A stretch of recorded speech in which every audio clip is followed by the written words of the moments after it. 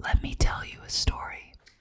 I recently moved from the East Coast to the West Coast for job opportunities, needed something different, middle of pandemic ideas that pop into your head, and this is the story of that. This is the story of my journey. The first thing that I did, which I guess is one of the last things you saw me do in my old apartment, is pack up all my stuff. This is what my apartment looked like, completely empty. It was devoid of all of my belongings because I had stuffed them into the back of my van. And I did this all in one day, all by myself. There I am, so proud of myself. And then the next morning I just got in my van and drove away. And it's a crazy feeling.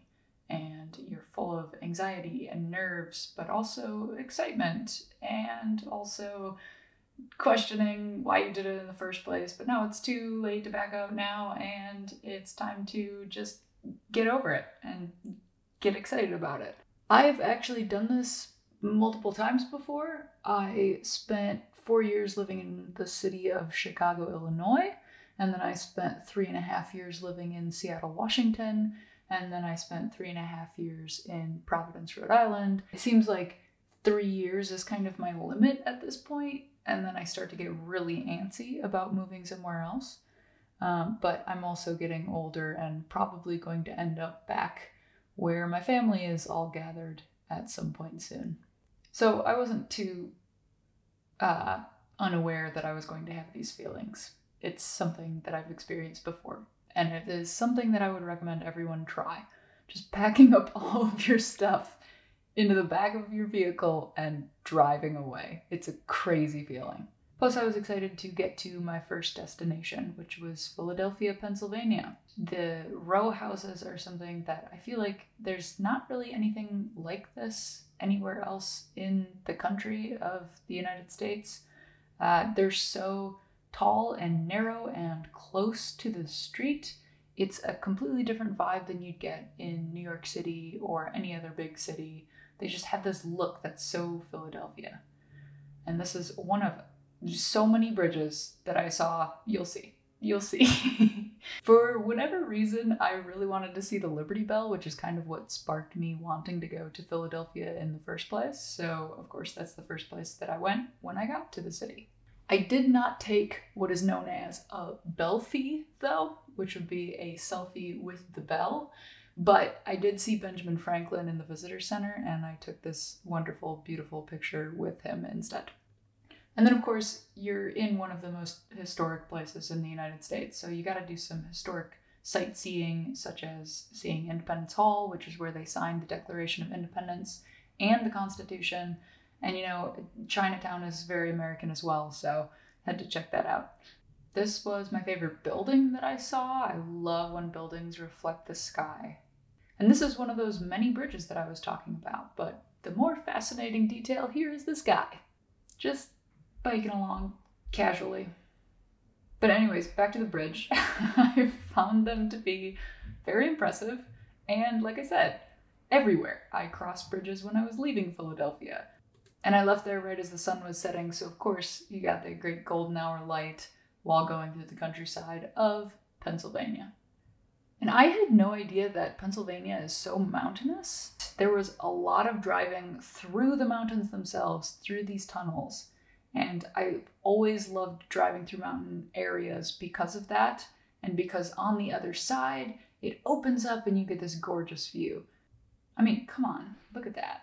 That's so pretty. Good job, Pennsylvania. Oh my gosh. These mountains, though, they're like out of a painting. Sunset just keeps getting better. Keep getting better.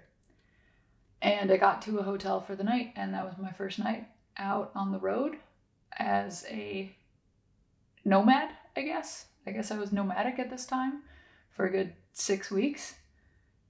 Day one down, day two, I started off to Pittsburgh. To get to Pittsburgh, of course, you have to drive over bridges and drive under bridges. Lots of different kinds of bridges. All of the different kinds you could imagine. The whole state was very picturesque. I was happy that I spent time to explore around a little bit. I don't know that I ever would have gone through Pennsylvania like I did had I not been driving from the East Coast westward. Another thing I was surprised about with Pennsylvania is how much water there is around, and especially the cities were surrounded or I guess laced with different waterways, and especially Pittsburgh, they have these gorgeous parks that are right up against the water, and then surprise, there's bridges all over the place to connect the different parts of the city over the water. In Pittsburgh specifically, they had painted a lot of these bridges yellow, which was very cute and added some brightness to the beautiful sunny day that I got. And of course, I had to go over one of these bridges. Had to do it. Also because the city was on the other side and I really wanted to check out that gorgeous skyline. I don't really have much to say about this except that it was a beautiful day and the city is really nice and clean. And there were people walking around everywhere. It felt really safe. I could definitely see living here for a few years. I think that it would have been great to go to college here if somebody's considering it for a few years in school. That would be a really fun experience, I bet.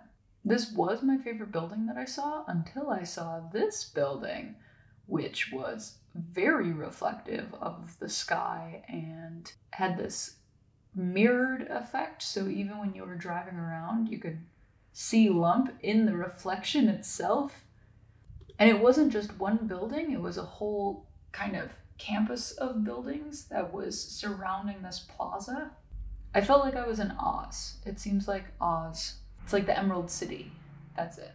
I also found out afterwards that there's actually, in the wintertime, an ice rink in the center of these buildings, and they light it up really nicely for Christmas time. And in the sunsets, it also looks excellent because it reflects the sky so well. This is the kind of building that I was expecting to be in Pennsylvania. Just big, brick, old-looking establishment buildings. So there was a lot of that as well. This kind of building does not impress me. It's just not my style, I guess. But there is a lot of that there too, if you're into that. Another thing that they have, besides bridges, is the stadium where the Steelers play. And there were a lot of people walking around in Jersey, so I don't know what was going on, but sports.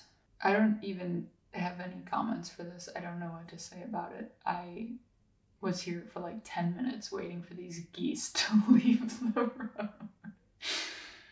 They're very confident. I'm sure people feed them. Look at this guy. He's got no cares in the world. Real reason I went to Pittsburgh, though, was to go to the Andy Warhol Museum. I'm a huge fan of Andy Warhol and have been for some time, so this was one of the main reasons that I wanted to get to Pittsburgh. I didn't actually take any video in the museum itself, but I have some photos of a few of my favorite pieces. This was actually a film. I thought it was super cool, and I stood there for the entire 11 and a half minutes of it. It was of these two women playing a double-sided guitar, and sometimes they would both be playing it. Sometimes one of them would be playing it. Sometimes one of them would be playing the guitar and the other one would be messing around with the pedals. It was a whole performance piece and film, and it was just very well done. It was cool to see Andy Warhol's commercial work because I wasn't as familiar with that as I was with his later work that he's probably much more well known for.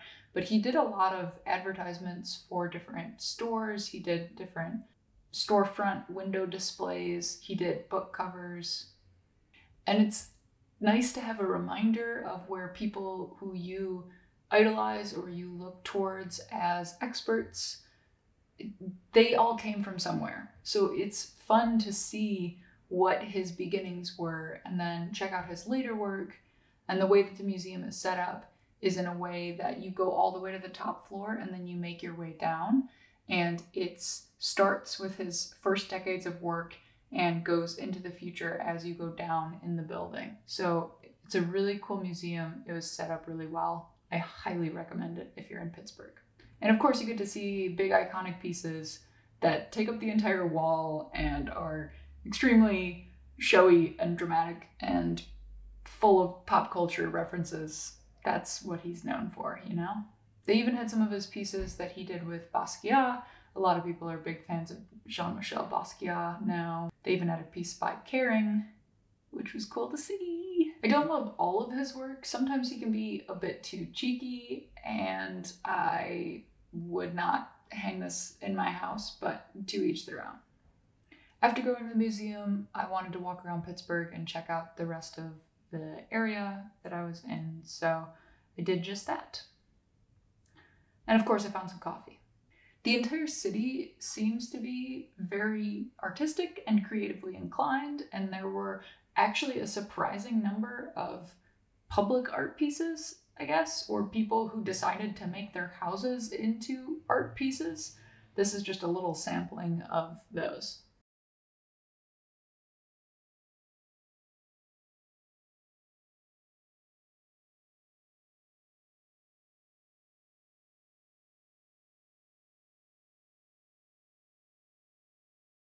And that was it for Pittsburgh. I was then on to my next destination. Where was the next stop, you might ask?